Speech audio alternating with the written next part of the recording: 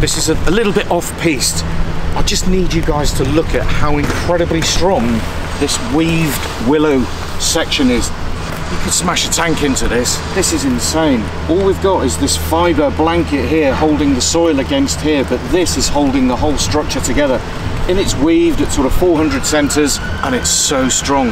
Now, using this technique, you can create retaining walls almost 1 metre high. You do have to be careful and make sure that you do have an engineer to make sure that you've got the calculations correct.